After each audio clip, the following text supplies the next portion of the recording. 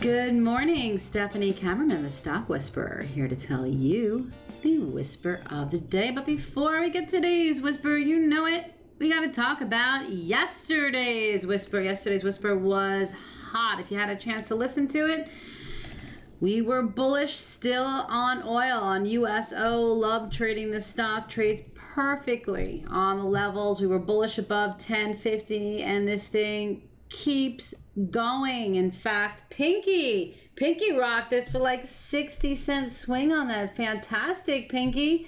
Also, we had our eye on Twitter. Love the pre-market price action. That is my biggest secret, as you all know that. I got to see at least 100,000 shares pre-market, and that tells us where the big guys are lined up to buy and sell.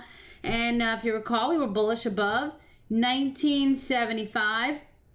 2025 was another target. This thing kept going, and my traders were rocking it. The cowboy was rocking it, but Roy was rocking it. But the trader of the day goes to Foxy Roxy. She was smoking hot yesterday. She was rocking Twitter, VRX, CRM, JD, TWLO. If it was moving, she was rocking it. So fantastic trading, Roxy. So what are we watching today? Okay, well, got my eye on stocks that have earnings. VIPS is one. VIPS had some earnings, and watching a lot of price action on the 17 level. There is resistance at 1750, so I'm bullish above 17 with Target. You can see it already hit their post-market yesterday. We could retest that level, but if it breaks below 17, I'm not bullish anymore on it, okay? So keep an eye on that level.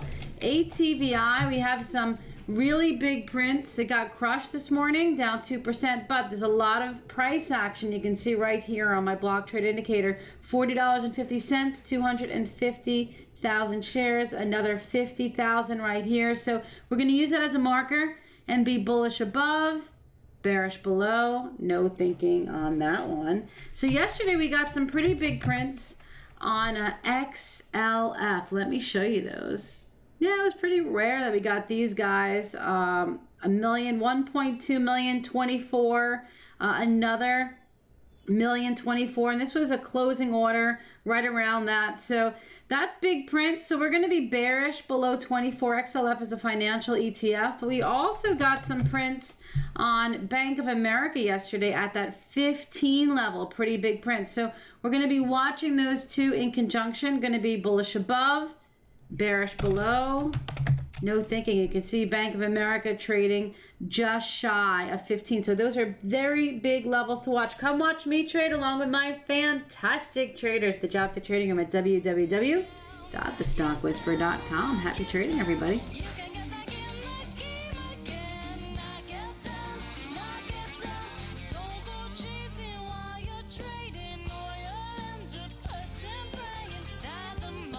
Turns around.